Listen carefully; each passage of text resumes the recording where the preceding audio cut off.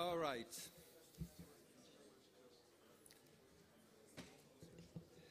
Thank you so much. Welcome to you all. And in the overall practice of the Internet and Jurisdiction Policy Network, we always start our virtual calls and sessions 4 minutes after the time. So we want to keep this good practice. I'm Bertrand de la Chapelle. I'm the Executive Director of the Internet and Jurisdiction Policy Network. I'm very happy to see you here. Thanks for taking the time in this compact agenda to hear more about what Internet and Jurisdiction is doing, what are the activities, what is the timeline. I see some familiar faces, but I'm also extremely happy to see other actors that I hope will be excited about the topics that we address and also the methodology that we try to implement.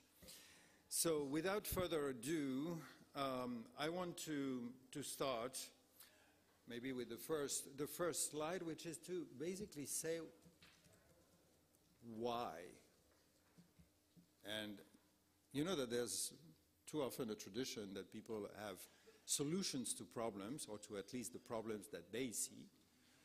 And so they come to a place and they fight around their solutions. And they don't spend enough time to think about what is the problem that they're trying to address.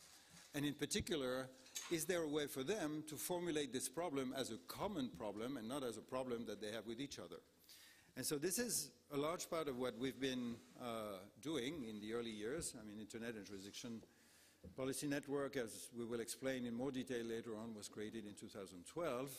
And we spent a significant amount of time early on to identify what are the issues that need to be addressed when we talk about the tension between the cross-border Internet and national jurisdictions.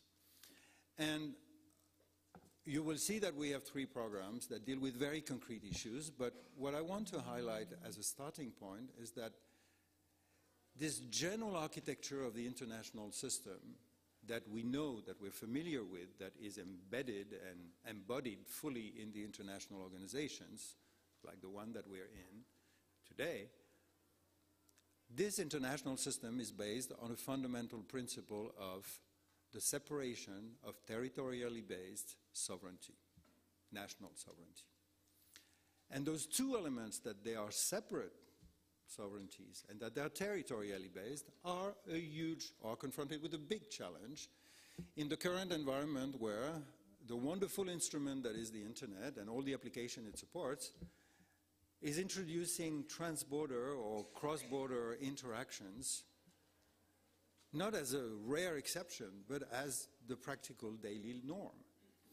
And so in order to address the issues that come from this tension, this conflict between the cross-border Internet and national jurisdictions, which is, by the way, a very fundamental question, which is, what is the digital society that we want to build together? Who sets the norms? Who implements them? Who enforces them?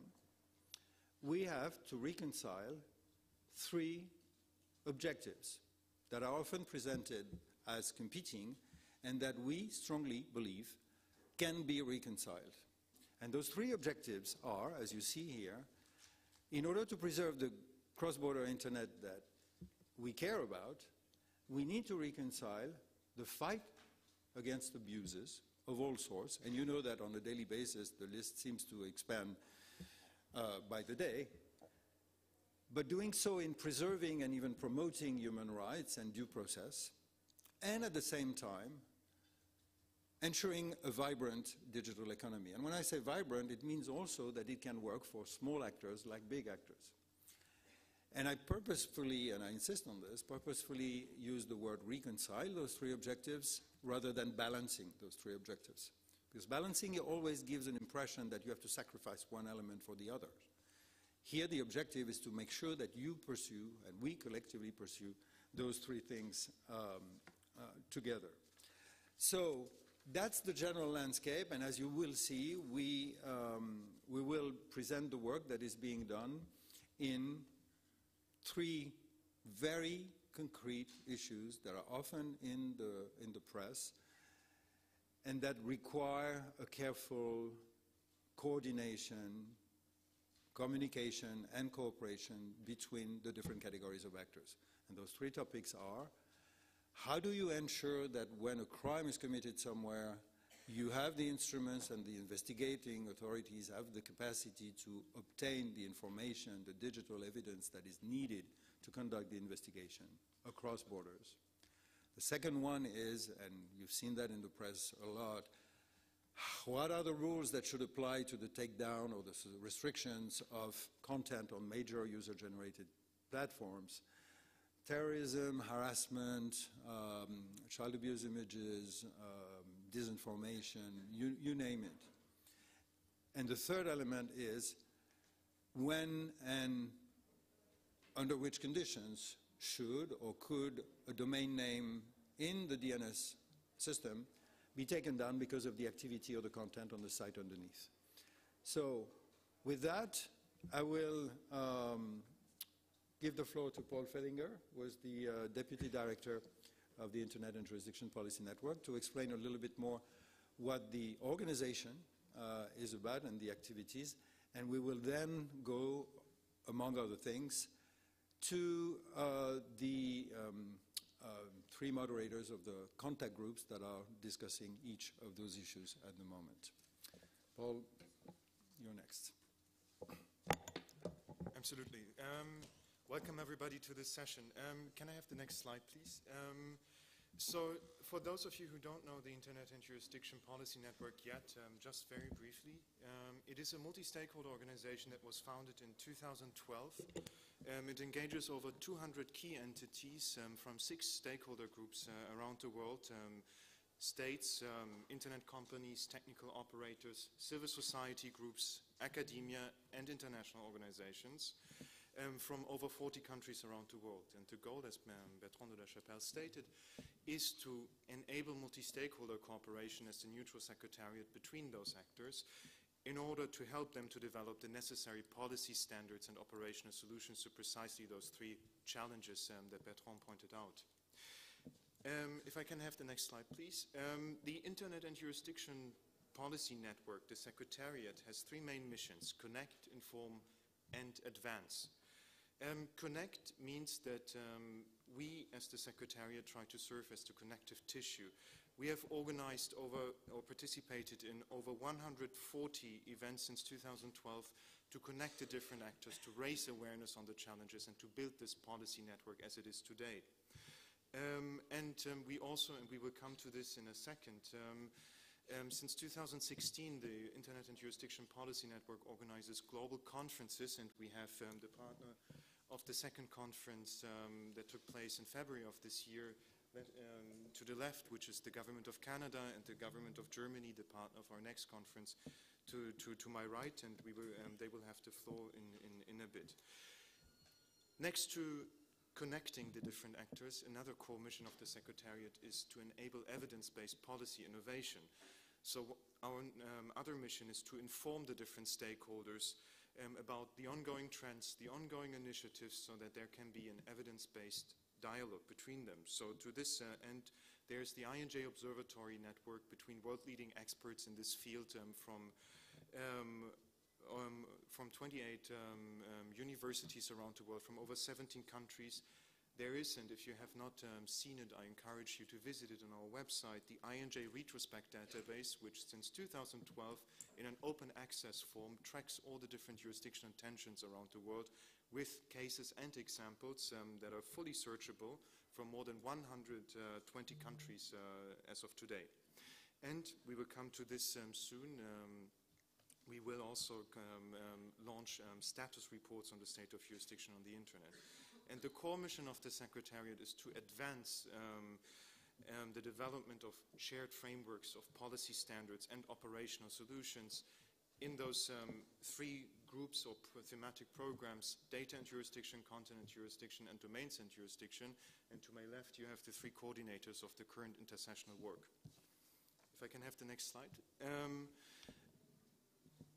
The most important thing about the Internet and Jurisdiction Policy Network, next to its multi-stakeholder nature, is probably its structured and iterative methodology, which goes from establishing a common understanding of what is the problem among the different actors, to defining then areas for cooperation. Within those areas of cooperation, concrete policy options where the actors see that cooperation needs to happen but also can happen in a very pragmatic and solutions-driven way, to then come to hopefully operational solutions through cooperation. And the next slide shows basically the timeline between the different global conferences from the first one to the third one next year. And you basically see that the first global conference of the Policy Network took place in Paris in partnership with the French government, and it established the so-called areas for cooperation. Based on those, and thanks to intersessional work and contact groups, there was an input document into the second global conference in Ottawa in February of this year, which was the so-called policy options document for each of the 3 programs. They are available on our website if you want to read them. And the outcome of the Ottawa conference, and we will present this in more detail of this year, was the adoption of work plans and the Ottawa roadmap. And right now, the coordinators will explain this in detail, there are multi-stakeholder contact groups preparing, based on the mandate of the Ottawa roadmap, proposals for operational solutions that will be discussed in Berlin. If I can have the next slide, please. I want to take the opportunity to thank the Government of Canada as the partner of the second global conference, and also the institutional partners, the OECD, UNESCO, where we are here today, the European Commission, the Council of Europe, of ICANN, who were the supporters of the second global conference. And with this, I would like to give the floor to Lisa Pass, who's the Senior Policy Analyst at IACD Canada and the Canadian representative to the GAC and ICANN. Good afternoon, everyone. It is a pleasure to be here today, and also happy to bring some gender equality to the panel. I would like to thank Paul and Bertrand for organizing this session at the IGF and inviting me to speak today. As Paul was saying, I work with the Government of Canada in the Department of Innovation, Science and Economic Development, managing the Internet Governance team and representing Canada at the Governmental Advisory Committee to the Corporation for the Internet, Corporation for Assigned Names and Numbers, ICANN. We think the IGF remains a key place to build momentum for this type of global and bottom-up multi-stakeholder efforts. We think it is also crucial not only to preserve this, but empower this multi-stakeholder collaboration and innovation, because there is a real need to reinforce a collective opportunity where all stakeholders have a role to play. I'm here today to speak to you about the successful outcomes of the second Global Internet and Jurisdiction Conference, which the Canadian government had the pleasure to co-host and participate with the Canadian Internet Registration Authority, CIRA, and this took place in Ottawa, February 2018, building from the results of the first global conference in Paris. The Ottawa conference brought together around 250 global senior-level participants from more than 50 countries, representing governments, international organizations, internet companies, civil society, and academia. We believe the outcome of the conference was a major milestone in the global governance space, where participants adopted, as Paul mentioned, the Ottawa Roadmap. Our Minister of Innovation, Science and Economic Development, Navdeep Bains, also delivered video remarks at the beginning of the conference, stressing the importance that the internet remains open, interoperable, and secure, and to continue to promote innovation, democracy, and inclusiveness, which are key principles for Canada. The Ottawa conference leveraged the expertise of a diverse group of stakeholders in advancing ways we can address these challenges when it comes to the coexistence of the borderless internet and national jurisdictions in a coordinated way, and really striving to policy coherence. That was a key message, and giving an equal voice to each player. As you all know, nowadays most online interactions and data flows involve multiple jurisdictions based on the location of users, servers, internet platforms, or technical operators. Companies are being asked to handle an increasing number of cross-border requests related to content, to data and domains, and this potentially raises liability, human rights, legal, or operational issues, among others. The Ottawa Roadmap consists of work plans with common objectives and also structuring questions in the three work streams that were mentioned earlier: cross-border content takedown, the second one, cross-border access to user data, and third, a cross-border domain name suspension. And this have been guiding the intersessional work to the lead up to the third conference taking place in Berlin in 2019. And the objective of the roadmap is to really focus towards the development of frameworks, of common standards, and operational solutions. It is ambitious, and the task is not easy, but by working together, we are making good progress. I also wanted to highlight that for the Canadian government, our participation in the Ottawa Conference has reinforced connections at various levels internally within the government and has also strengthened our horizontal collaboration across the various government departments, including justice, Canadian heritage, global affairs, and public safety. And this has ensured a more cohesive and multidisciplinary consideration of policy issues.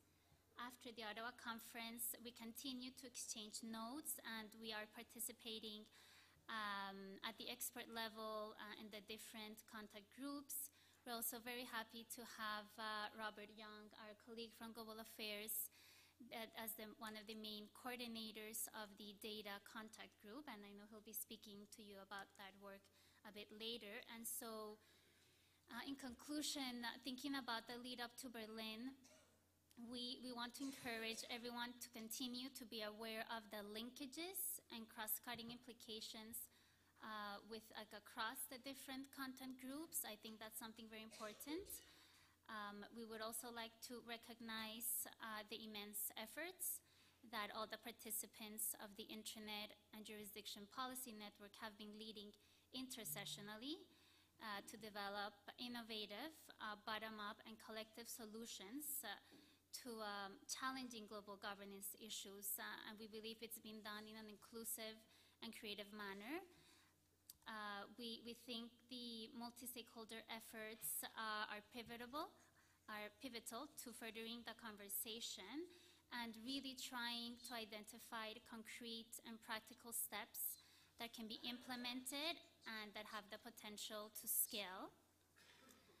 So we think it's about finding imaginative approaches, integrating innovation in policy development at the start, and promoting procedural interoperability for cross-border requests are all key elements that we should continue to strive for in implementing the Ottawa Roadmap to Berlin.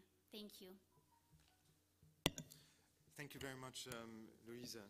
If I can have the next slide, and Louisa mentioned already those key points. I encourage everybody in the room, if you haven't done so, you can find the Ottawa Roadmap on the website internetjurisdiction.net, and I recognize that I see a lot of people in the room who actually were in Ottawa and worked on those outcomes. There were basically 6 main outcomes. One was a call for more legal certainty in cyberspace. It was reassessed that there is a need for policy standards and frameworks, and also to ensure policy coherence and legal interoperability. And there was a renewed commitment to collaboration and joint action that we right now see also happening in the multi-stakeholder contact groups. We will come to the common objectives and work plans of those contact groups in just a second. I just want to highlight another outcome that we want to announce, if I can please have the next slide, on the occasion of the Internet Governance Forum here in Paris, and also the Paris Peace Forum, which takes place at the same time, and where the Internet and Jurisdiction Policy Network was one of the selected organizations that were showcased there. Responding to this call in Ottawa on more policy coherence and to enhance the Secretariat's efforts to provide evidence or to help to provide evidence-based policy information, more information, there was really a call for more policy coherence in the ecosystem. It took hours at the global conference that assembled world-leading experts from all the different stakeholder groups to just understand what are the different processes in the different areas, who does what are the events, what is already underway, what laws are adopted where. And I think this was a very strong call to which the Secretariat will respond. So we will launch the world's first global status report on the state of jurisdiction on the internet, which will map the past, current, and emerging trends, the relevant actors who work on solutions, and who propose solutions to those challenges. And this will be based on an unprecedented data collection from the different actors engaged in the Internet and Jurisdiction Policy Network, in addition to a public review to which I invite also people at the IGF to participate in early 2019, so that the first iteration of this global status report can be launched in time for the third global conference in Berlin. If I can please have the next slide. So now we're moving to the concrete part of the outcomes of Ottawa and the three contact groups that are being set up. I want to mention that the Ottawa roadmap and the outcomes of the Ottawa conference was presented to various international organizations and meetings, and we're very happy also that it was referenced by the report of the Izeshima G7 group on cyber that took place this year.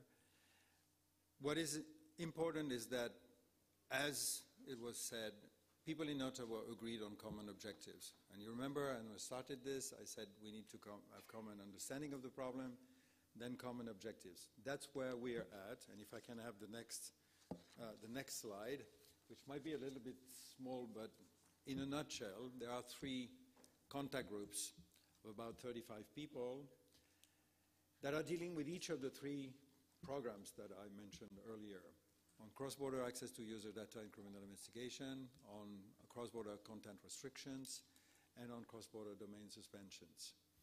Once again, balancing or reconciling the three objectives that mentioned before.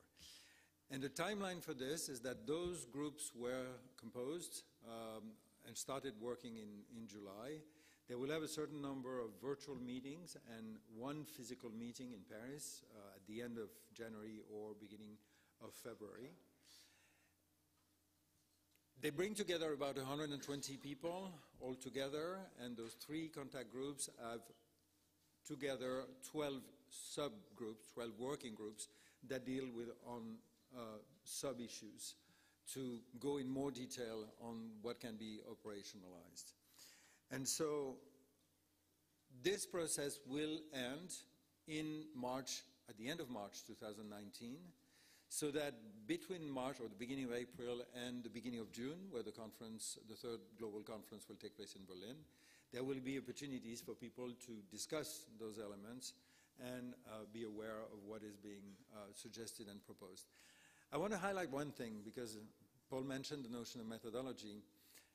We are trying to navigate as a Secretariat a very narrow path, but an important path, between just documenting what is, which was already useful but not sufficient, and going too far in the direction of something that would be normative, which we have no mandate for. This is a voluntary effort. This is just bringing the actors together. And what we're telling them is, you are here because you're trying to find solutions, and we are here to provide you a neutral and safe space to explore what can be. What if people were willing to move a little bit in one direction so that the others accept to make a little movement as well? The end result will still remain voluntary, but this is why we use the expression policy standard. It's just like a technical standard. Technical standard has no enforceability, but the fact that it works or not. And so if there is a critical mass of actors that accept to adopt certain procedures or certain practices, then it makes the system work. And as Vince Cerf said in one of the sessions that we hosted a long time ago in the very early days, things that work persist. And that's the goal. Make things that are useful for people so that governments, companies, civil society actors can see exactly and have a better understanding of what the others are doing, how they will behave, and to make a pun for our friends from the ICANN community, think of it as mutual affirmation of commitments in the plural. Anyway, this is the timeline. So the key horizon is Berlin, but of course, it doesn't stop in Berlin, because even if there's an agreement, there's a whole phase for the things that will have progressed sufficiently of who is willing to test, to implement, to work towards operationalizing the proposals. So with that, I would like to move to each of the working groups, of the contact groups, sorry.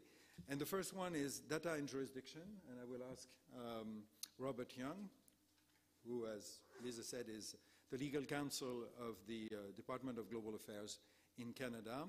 And if you could, yes, you're on the next slide already, bravo. And Robert, you have the floor. Merci beaucoup, Bertrand, et merci pour l'invitation. I'll give my remarks in English, but happy to answer questions in either of Canada's official languages. Well, good afternoon, and many thanks for the invitation.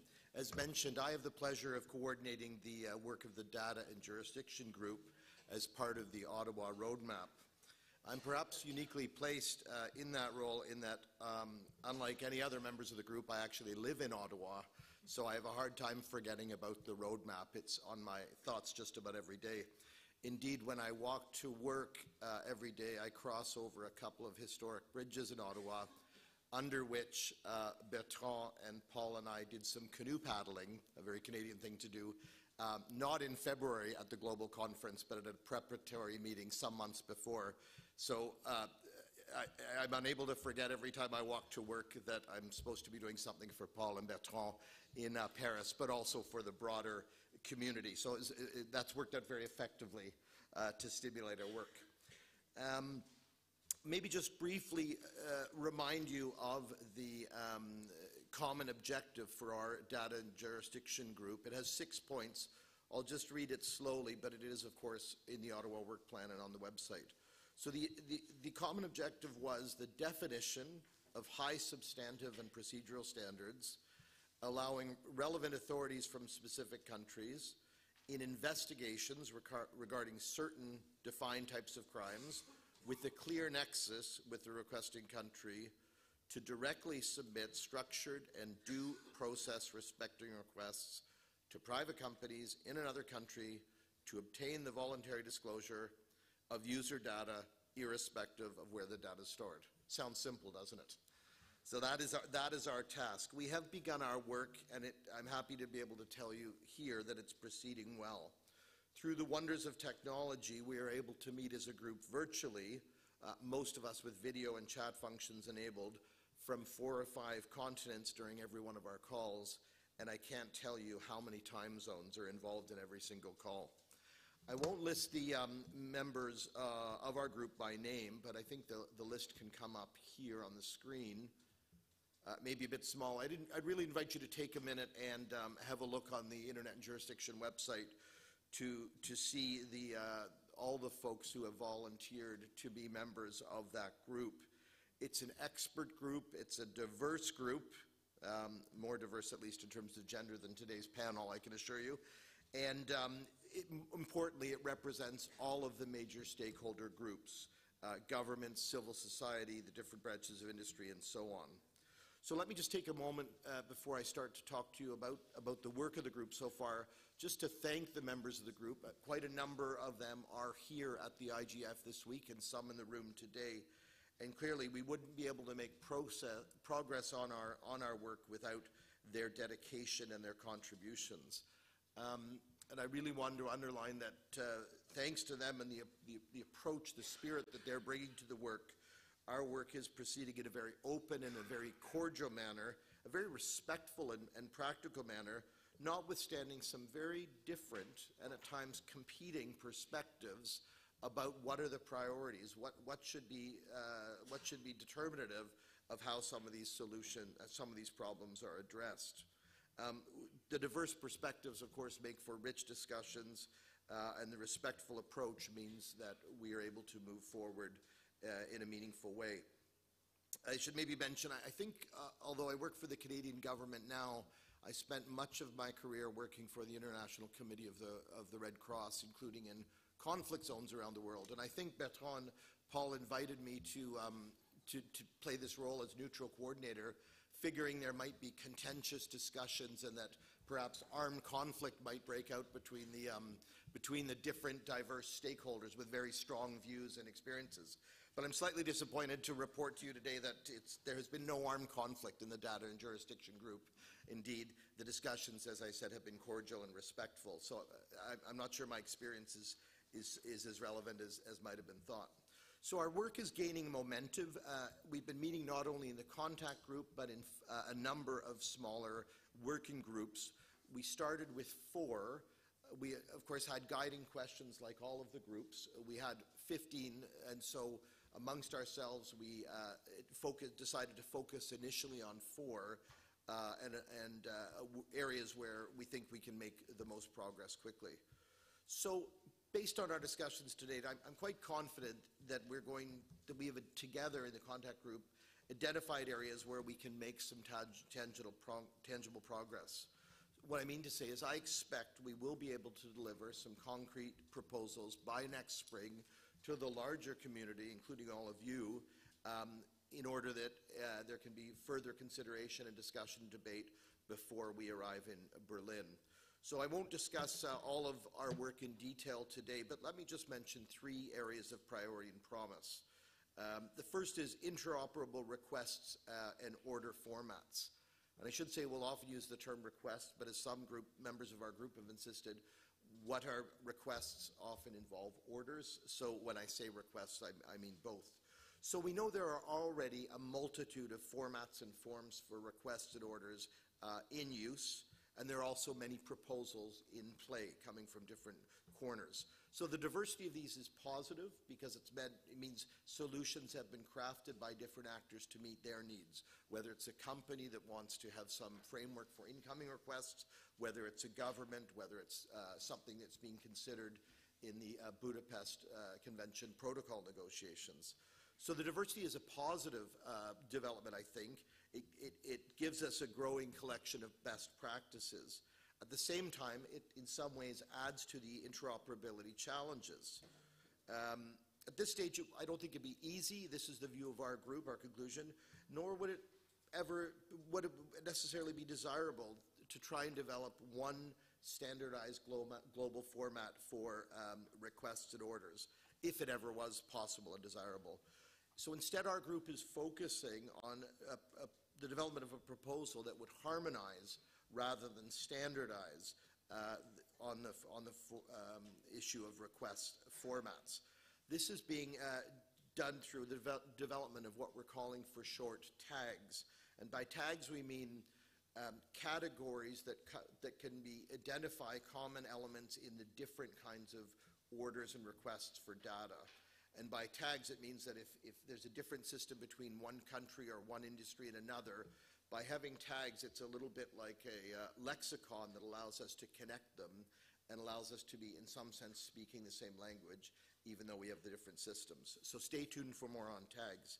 The second area is mechanisms for mutual authentication. So as we all know, trust is essential when orders or requests are crossing borders. Without trust, orders and requests cannot be processed quickly, in a timely manner, and efficiently. I note that trust is also the theme of our work for the IGF this week. So the work that we're doing in that working group is looking at the feasibility of points of contact, some method or methods of pre-verifying requests or orders, and in a sense quality control, although I'm a little bit reluctant to describe it that way. But that means that we have some sense of trust in orders that are crossing borders and arriving on our doorsteps. And then finally, I wanted to mention the third category of work where I think we will have something to say by the spring. And this is the vital issue of scalability. Really, it's the issue of how effective approaches to sharing data across borders can be scaled up for broader use to contribute to harmony and to avoid duplication or an increasingly tangled web of competing approaches. Scalability, let's be honest, friends, is sometimes the elephant in the room, because as different approaches are developed, as different agreements are made bilaterally, multilaterally, with industry, with other partners, sometimes we have to acknowledge that certain approaches will include those at the table but exclude others. And so scalability challenges us to think about how solutions that work for some parties might be adapted to a broader set of stakeholders. The previous panel, I understand, that touched on some of these issues brought views from the global south. And as an increasing number of states are becoming increasingly engaged in these kind of activities of sharing data cross-border, we need to see about how we can make our tents bigger to allow more players in while achieving all of the elements of the common objectives. So needless to say, the work of this group is fascinating, it's challenging, but I have to say, with the diverse human talent in the Data and Jurisdiction Contact Group, I'm really looking forward to being able to share innovative and practical incomes with all of you by next spring. Thank you.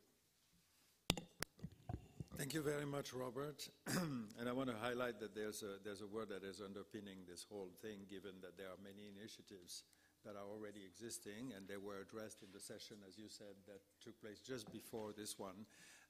You get the initiatives in the US with the Cloud Act, you get the initiative in Europe with the e-evidence proposal, and the initiative in the Council of Europe on an additional protocol to the Budapest Convention.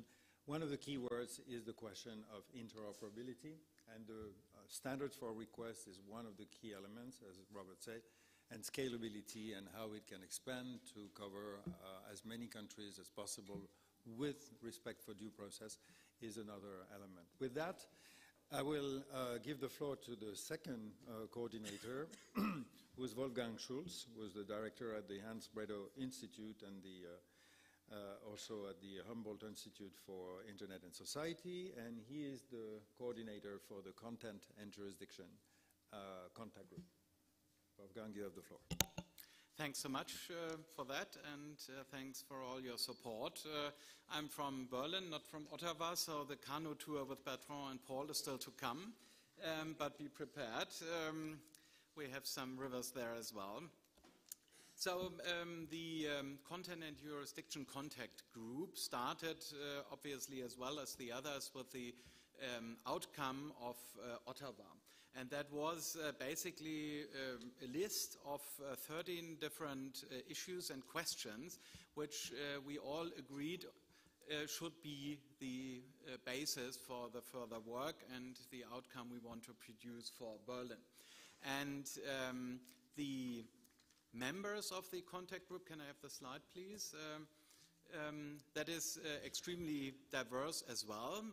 All the stakeholder groups that Paul has mentioned at the beginning are represented in this group. And just to show you how diverse this group actually is, we have ardent supporters of the Network Enforcement Act in Germany, for example, as well as people who publicly have argued against it. And so I believe that we can only make a difference here when these different positions and stakeholder groups come together. Otherwise, we will not come to practical solutions here. And so I think this group is the perfect basis to come to results when it comes to content and jurisdiction issues. My thanks to the work that is done here and to the members of the contact group. I think it's a marvelous group, and I'm sure that we can come up with tangible outcome in Berlin. We have divided the group into 4 working groups, and I will very briefly present to you what these working groups are actually working on. I will only touch some issues, of course, because it's extremely complex, as you can imagine. The first one is the contact group about taxonomies. And we found in a process that of the many issues that we had discussed in Ottawa, taxonomies are among the most important things. And you might think taxonomies, that spells instant boredom. Why taxonomies? But if you think about, for example, categorizing content types, for example, that can be extremely helpful when you categorize them in terms of the degree of harm or the kind of harm that is done.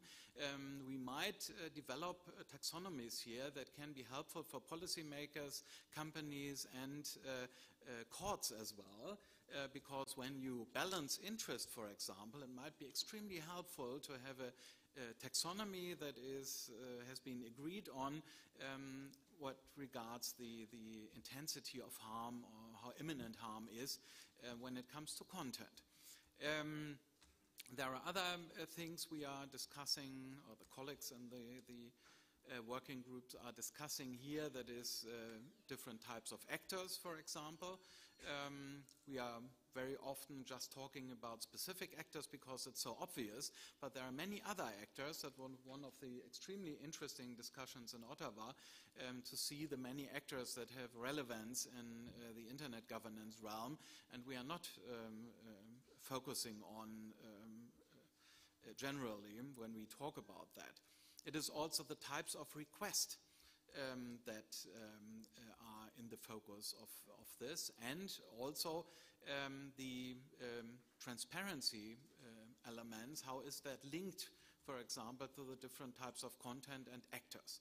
So the first working group, which I think is a cross-cutting working group that will coordinate a lot with the other groups that are under this umbrella of the content contact group, is of major importance, and I'm really looking forward to what comes out of that.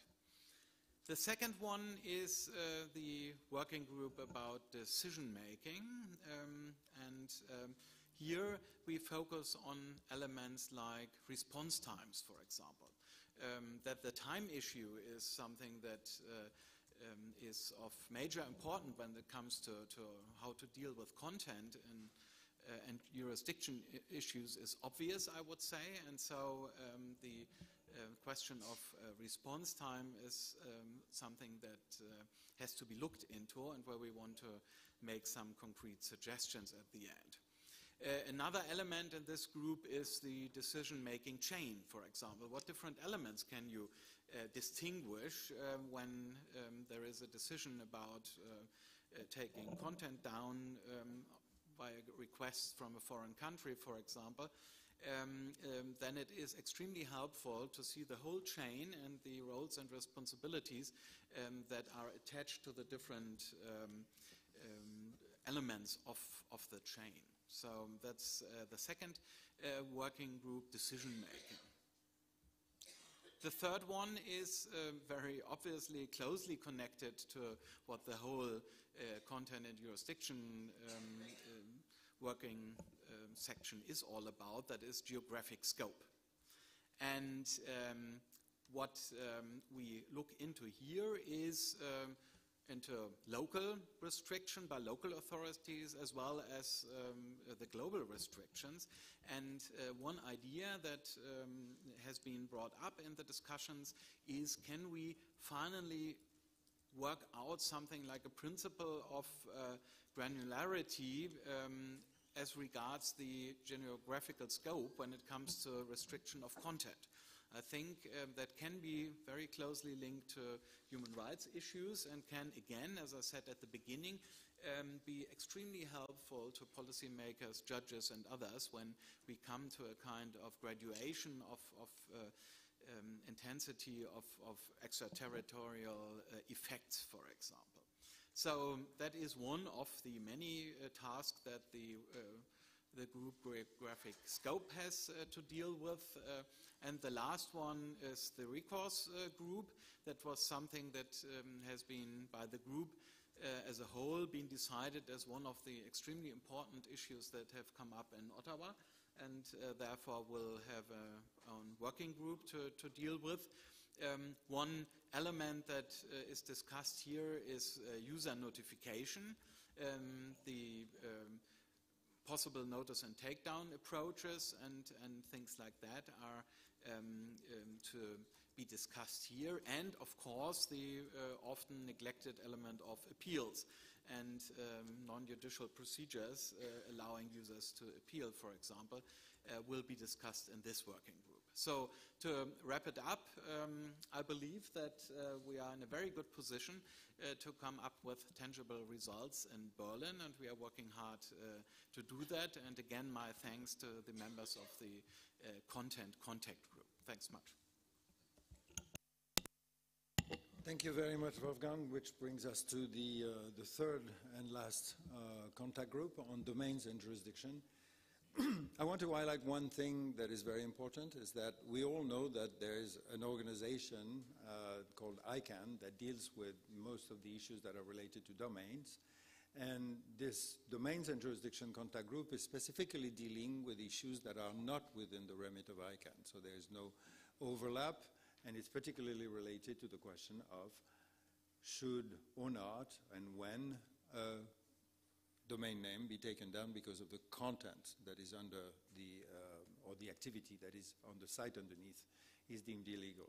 And for that, I want to give the floor to Martin Botterman, who is a director and the director of GKNS Consult, but he's also, for those of you who know him, a director on the ICANN board. And as in the case of Robert Young earlier, this activity as the coordinator of a contact group is totally considered as independent from their position of the ICANN board or in the government of Canada, and we are very appreciative of their willingness to play that role. Martin. Thank you very much. Yes, ICANN board is a big part of my life at the moment, but my interests go beyond that. And I'm very happy to support the work of Internet and jurisdiction, because it's a clear issue that we need to address. The world is changing thanks to the Internet, and it's changing the Internet, and hence my interest. So this is really about how do we go along with this in domain suspension across borders. Very much a topic that we're confronted with more and more every day. So I'm very happy that we have the working groups coming and bringing together people who are seeking domain takedowns, who are providing domain takedowns, the registries, the registrars, and who are enforcing domain takedowns. Because we can only find a good way forward if we work together on this. In this, we distinguished very importantly that we need to look at, first and for all, taxonomies. So what do we actually talk about? When would we take things take down? What is the common concepts? What is the vocabulary we do?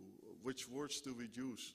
Knowing that if you look to this from a global level, words may have different meanings and different things in different cultures, in different jurisdictions. So that's the first thing, and we have a working group on that, which is actually chaired by somebody in this room, by Suzanne Chalmers. And another part is then, if you look to notices, how do you notify, how does the notice look if you want to effectively handle on it? And this means that it's good to have a common understanding of how this works. Now, having in the working group also people who already today receive those, we get very practical feedback from those people, like, well, sometimes they just don't know where to send them. We didn't think of that beforehand. That's a practical thing. What content is it that we need to handle on it? A very practical thing. So we see that they're together with the practitioners in the field and those who think about how does this work across borders, legal background, etc., how we can come to concepts that will help us forward. When we have notices and when we know what we talk about, the next step is due process, because this is in the end what holds us liable or not, makes us act according to what is expected from us. But how does this work in an international environment? How do we work with the fact that sometimes we may get a notice on something that triggers us, and we may even agree we want to take action, but the legal environment doesn't? The main objective here is to help us to identify when do we fulfill due process, notification, remediation, what is possible. And the fourth part in all this, and this is a backup of the whole system, is transparency. Ensuring transparency, that the work covers requests and orders for action sent to DNS operators by courts, public authorities, notifiers, and maybe other private entities. It deals with how to achieve greater transparency regarding the number of requests, the substantial criteria for the submission, the handling. How do we deal with that? Now, in the discussions that we had intermediately, also reporting back of those working groups, it becomes very clear that there's a lot of this which is really about awareness. How do we get the right information where? How do people know where even to send a notice? What process to follow? And what content requirements are there? The other element is that all this will only work when we do it in a way that it's scalable. So we are all already thinking about ways of automation of these processes where possible. Not having the illusion everything will be automated, but this will be an important element to make this doable without doubling, tripling, tenfolding the prices of managing internet accounts. So we really think we're moving towards typologies of technical actions and abuse thresholds that we can establish together where we need to take action. This is our responsibility up and beyond, in a way, the current legislation in all different countries apart. We try to establish best practices for those notices and notifiers, and last but not least, the criteria for user notification. So we're well on our way in preparation for being more concrete on this in Berlin. I realize I'm an outlier here amongst my colleagues because I live in Rotterdam. But maybe 2020 Rotterdam, I'm not sure. Some bridges, that's So with that, I can just say that I'm very much appreciative of the good work that the Secretariat is doing, because we work with volunteers. We're volunteers. The people working with us are volunteers. Thanks to the preparatory work of the Secretariat, really grasping the discussions, feeding back lists with suggestions, seeds as they call it, it becomes possible for this group of volunteers to be rather effective and achieve the best possible. And I look forward to presenting those results in Berlin. Thank you very much, Martin. And on that last point, we have a comment that is, the goal is to achieve the highest ratio of time spent to results. And that's part of the responsibility of the Secretariat. The second element is that, as you mentioned, this is probably one field, one of the groups where education vis-à-vis the rest of the world and the other actors is important, because there is very little knowledge that is sufficiently shared around how the DNS functions and when it is appropriate to do something at that level. Because in a nutshell, when you take down a domain name, it has a global impact, and it cannot be in response to illegality that is just at the local level. So there is a real tension in that regard. An understanding of the techniques that are in place and the conditions under which such action should be taken or not is, we hope, a great help in terms of educating and providing guidelines for a larger community. With that, I will make just one comment, that after Ottawa, we made a significant effort to extend the geographic outreach of the policy network. in particular towards Africa, with interactions with the African Union, and we are going to put a great emphasis in the year 2019 in that regard. But also towards Latin America, which already was a regional zone that we have interacted with significantly. And in particular, we have strengthened the relationship with the Economic Commission for Latin America of the UN, which has become actually the additional institutional partner of institutional support for the third global conference. And we will, Paul and I, actually travel next week to Santiago in Chile, where we co-organize with the Economic Commission of Latin America a special session in Latin America on the issues that we're discussing today. And so with that, it's my pleasure to allow Rudolf Griedel from the German Ministry of Economy and Energy to have the last word before the questions, as Germany, as we're very happy that Germany is the government partner for the third global conference of the Internet and Jurisdiction Policy Network that will take place from 3 to 5th of June 2019 in Berlin. Rudolf, you have your... Thank you. Thank you so much, and good afternoon to everybody.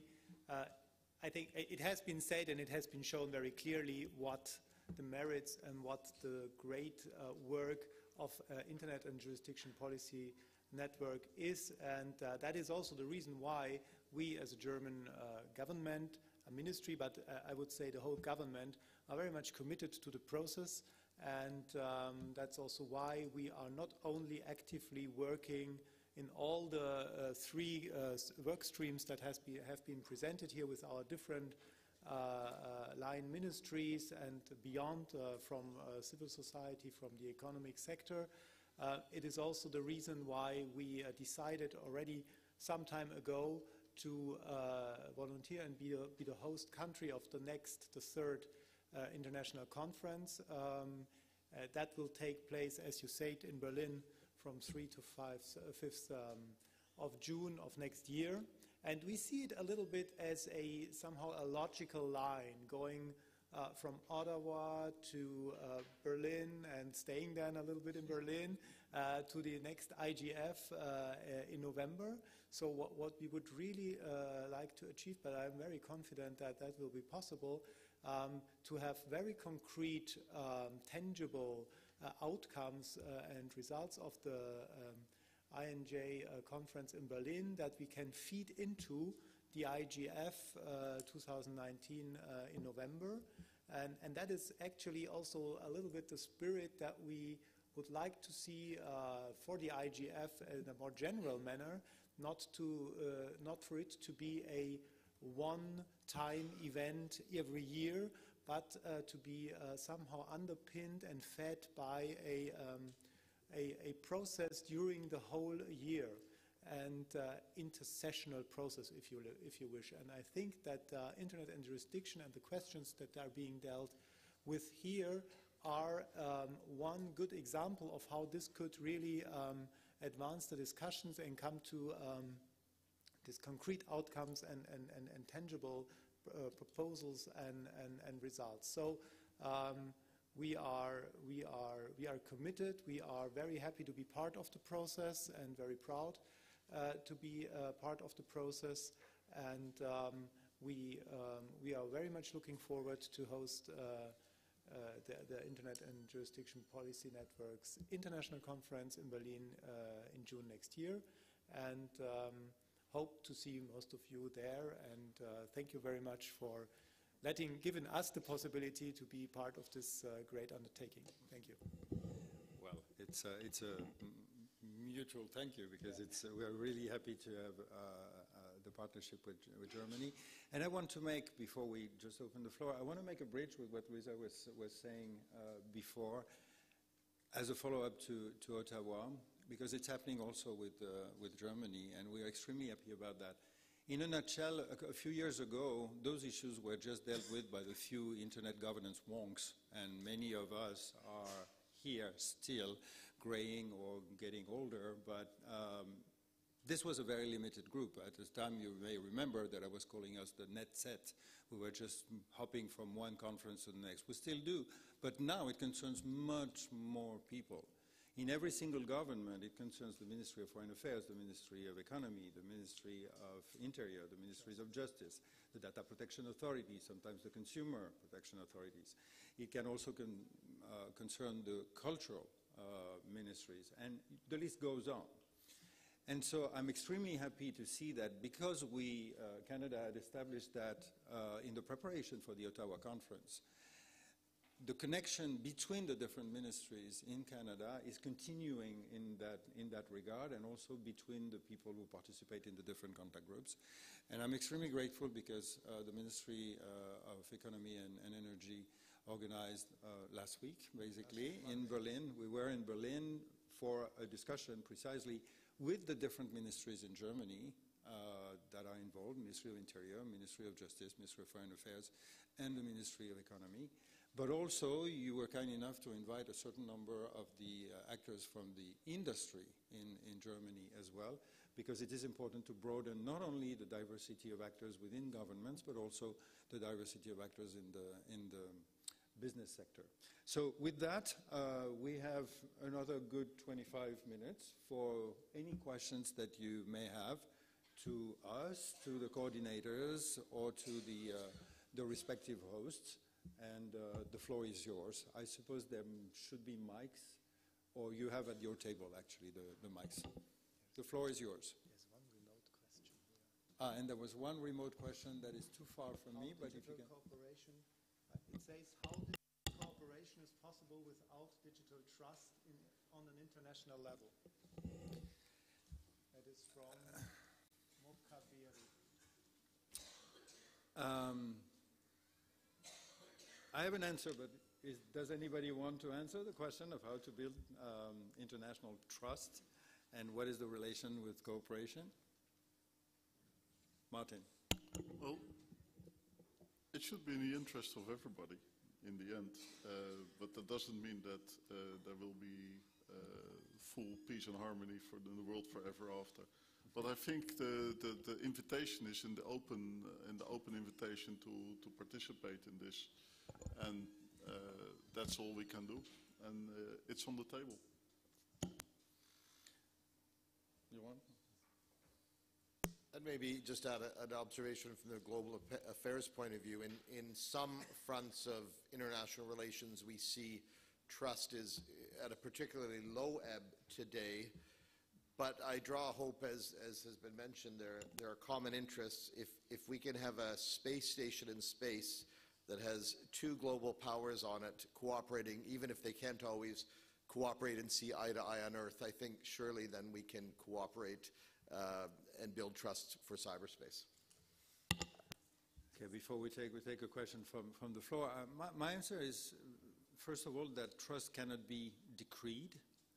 It's something that is being built through interactions. This is exactly the reason why it is important to bring people around the same table and, let's be honest, a little bit nudge them into seeing that they have a problem in common rather than a problem with each other. And it's only through the provision of a neutral and safe space where they can explore what we call what-ifs. Let me explain just very briefly. In many situations, people, when there is mistrust, and there is indeed still mistrust between companies and governments and civil society too often, in most cases, people say, as long as you don't do X, there's no way I'm going to do Y.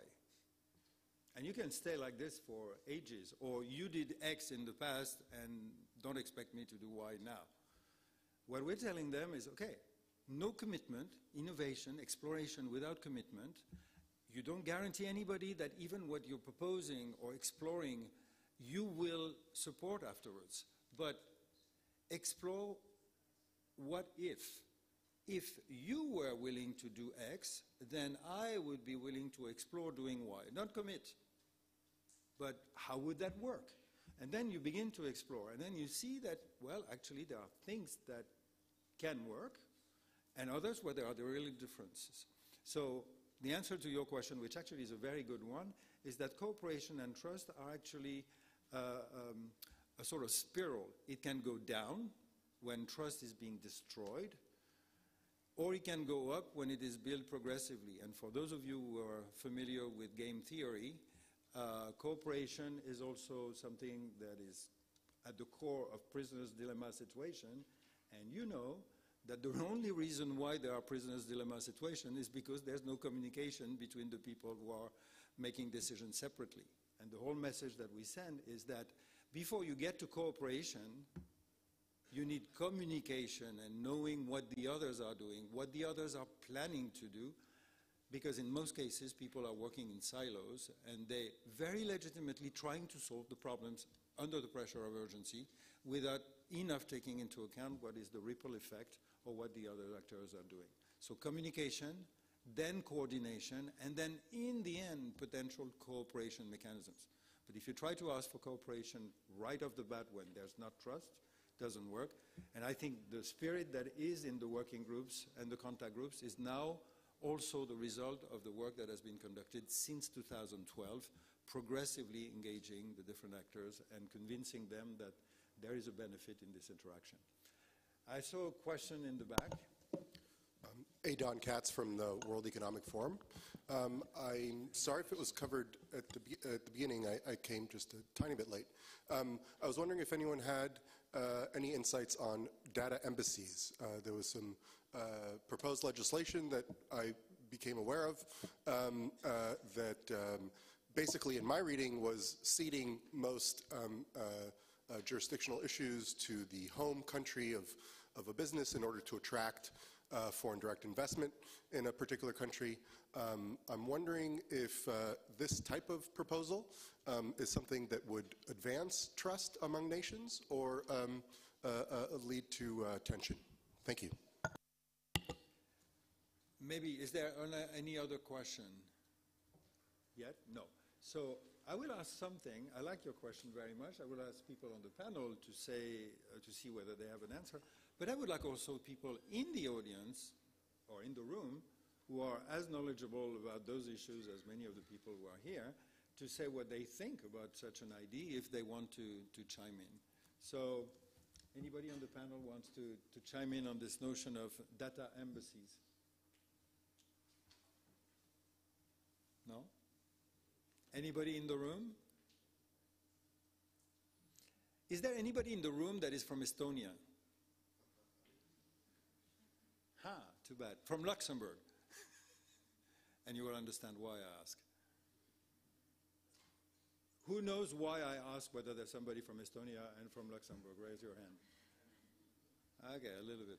Okay, the story is the following. If I understand it correctly, and if I say anything wrong, tell me. Estonia, for whatever reason, wants to make sure that its public data is secure in any kind of situation. It can be a physical catastrophe, or it can be whatever political catastrophe.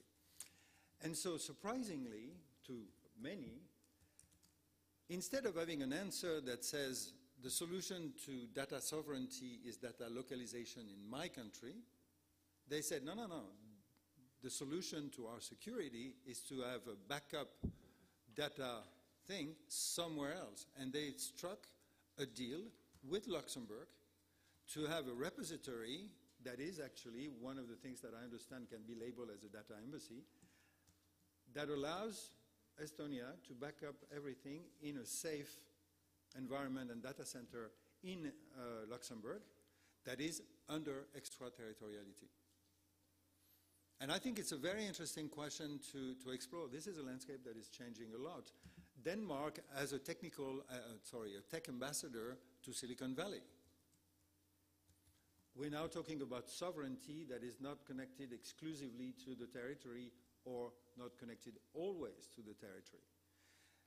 When we're talking about the cloud, there's the Cloud Act, but the cloud as such and the collection of data centers that are around the world, there might be a very interesting discussion about, is there a regime for the cloud that is emerging that says, think of it as a global network of data centers and nobody cares or should care where they're located really, What we need is what is the authority of any actor to access this information irrespective of where it is located, and second, what is the extent of the authority of one particular sovereign government on the data centers that are in this country. That's a relatively simple formulation. I don't mean that the solution is easy.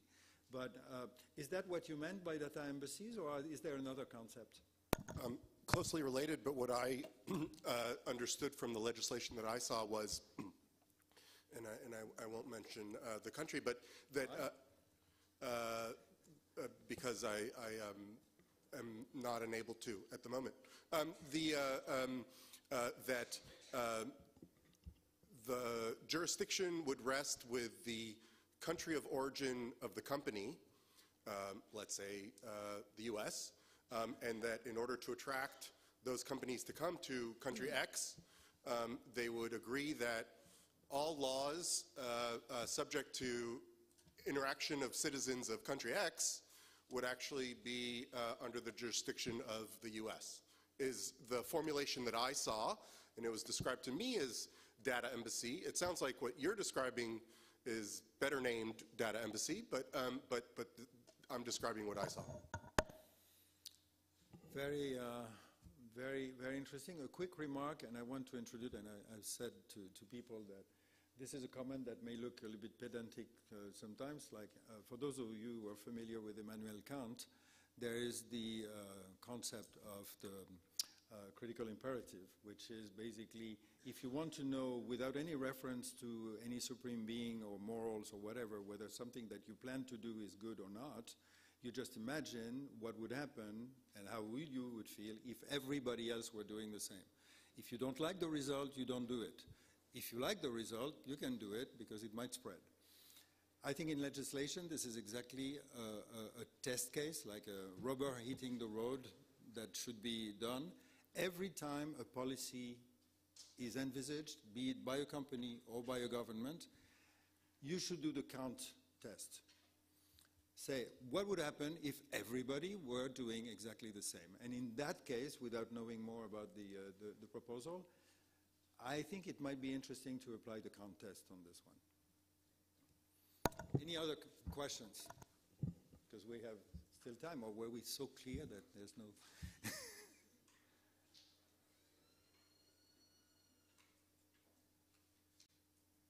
Yes.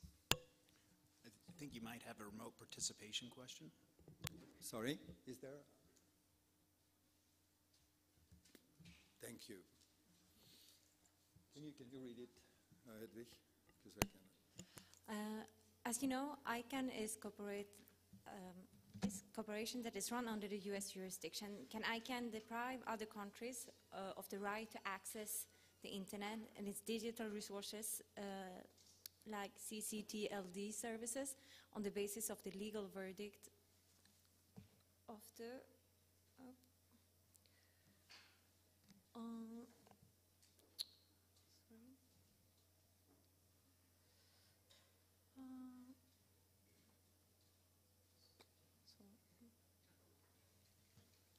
wow, is that really one question?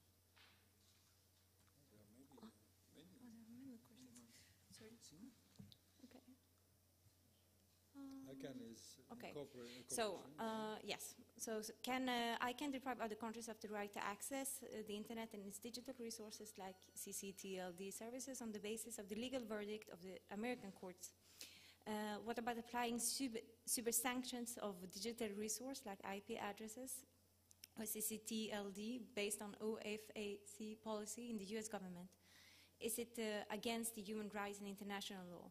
Can countries that are victims of destructive cyber attacks, like Stuxnet in 2010, turn on international courts and file a judicial case? Is there any international judicial procedure for these cases in cyberspace? okay. So that's another one. And then there was another one. There was also another question from the gentleman over there, I think. Yes, hi. Matthias Jackson from the Ambassador of Internet Society program. I would like to know if you, in the three areas that you have mentioned, have addressed or taken into account judges' positions, and if you have done some capacity building from your network with a school of judges and all that. Thank you.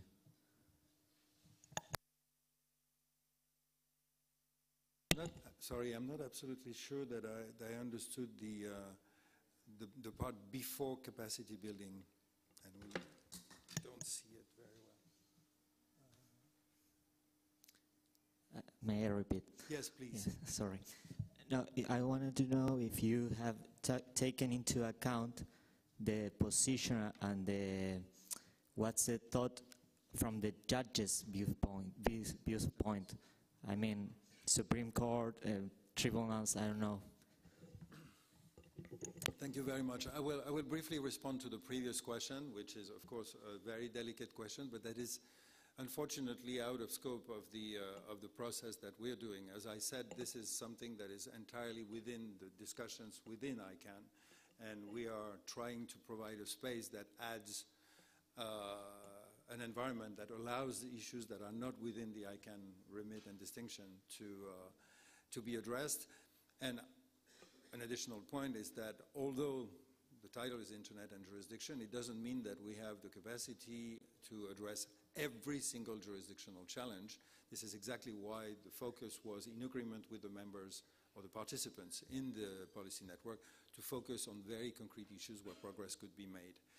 The second thing, which is the question of the relation with the judges, is a very important one, because interestingly enough, when we talk about governments, we usually think law enforcement agencies and so on. And the challenge for judges, depending on whether they are in civil law countries or common law countries, but in both cases is to interpret or apply the current law, the existing law, and the current jurisprudence.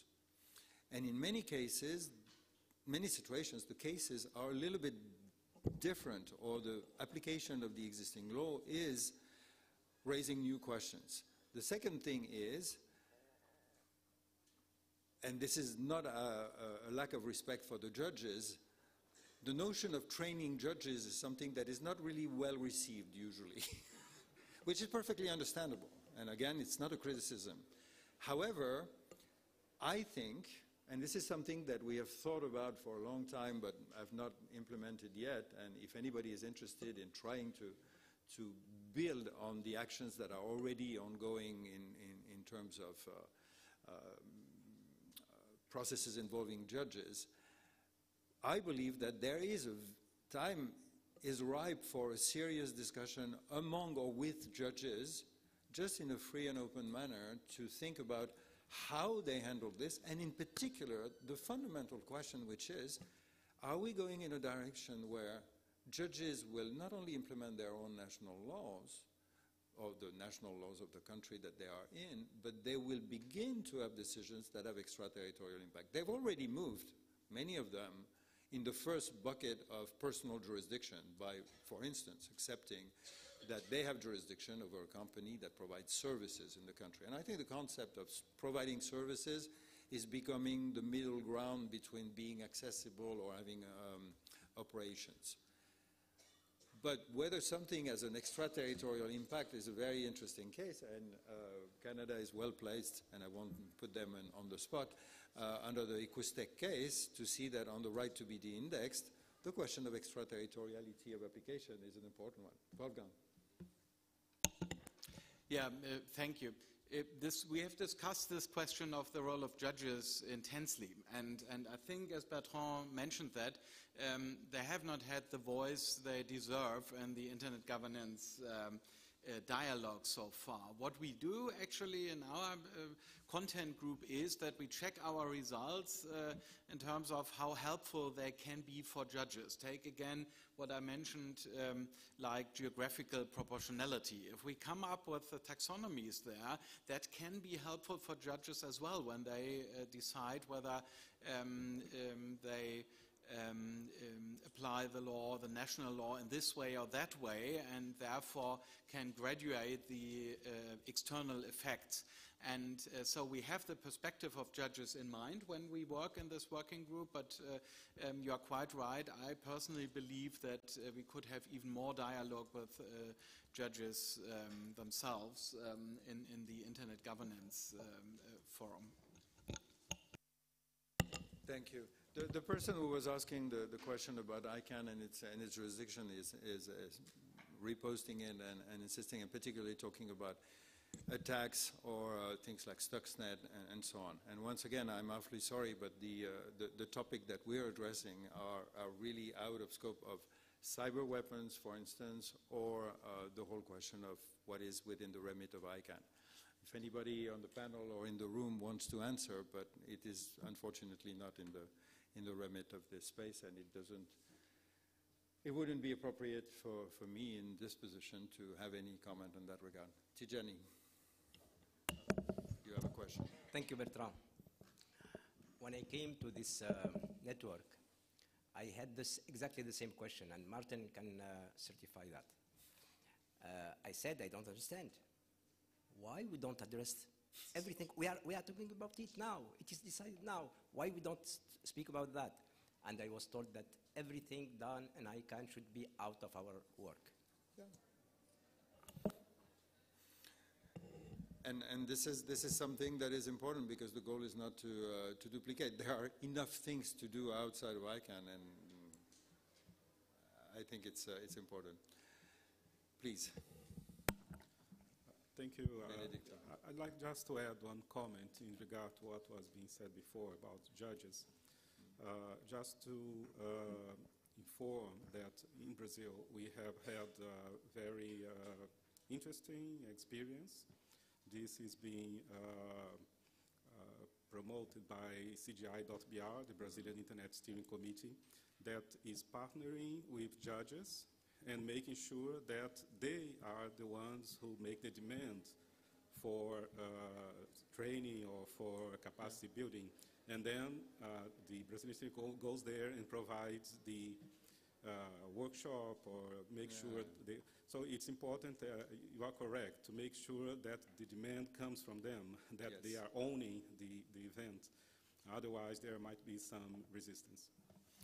Thank you very, very much. That was Benedicto Fonseca Filho, who was the ambassador for those issues in Brazil, still for the moment. It's a last question, but please go ahead. Thank you, Bertrand. Actually, it's a comment. I just wanted to build upon this training of judges theme that's being introduced. It's Joanna Kulesza. I work at a university in Lodz, which is in Poland. You and I met for the first time at a Council of Europe working group, and Council of Europe has had a program on the training of judges within the Eastern Partnership. So this is just to flag it. I'm not sure we have the Council of Europe here in the room, but this is just to build upon the Brazilian experience. The Council of Europe has been doing a tremendous job training judges together with national judges institutions on human rights and the internet. Clearly, the question of internet jurisdiction is within that remit, although the focus, as the case for the Council of Europe would be on human rights. So there are initiatives that address the issue that is very significant and has been addressed here, but that is just to complement the Brazilian experience. Thank you. Thank you very much, Joanna. You're absolutely right. And actually, we are in UNESCO here, and I know also from other discussions that UNESCO has had programs regarding judges. And the Council of Europe actually organized a very, very interesting seminar for Supreme Court judges from the Council of Europe in Cyprus last year, I think. That was extremely interesting in that regard. With that, we are spot on regarding time. I would be remiss to finish this session without, first of all, thanking very much the people who have accepted to take their time this morning to be here,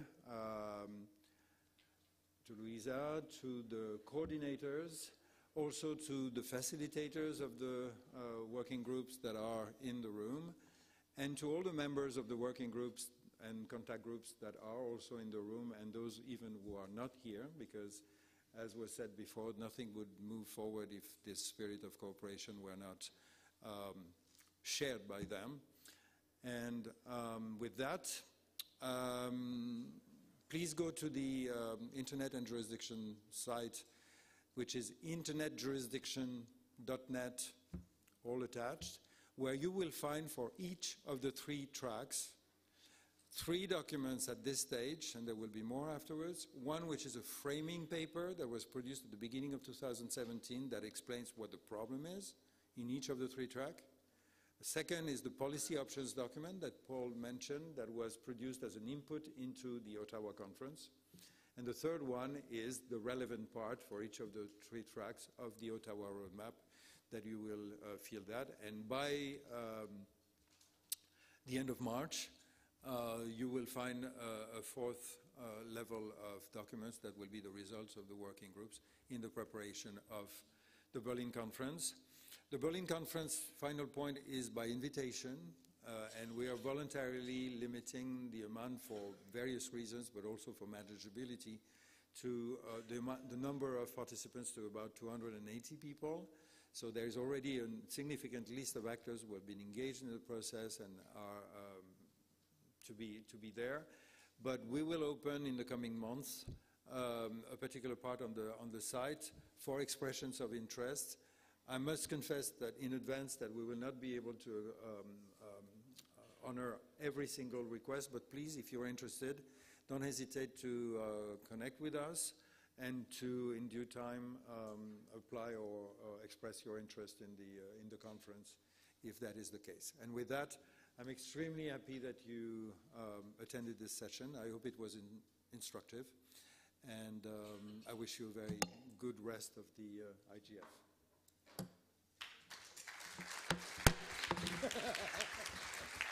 Always friend for doing that.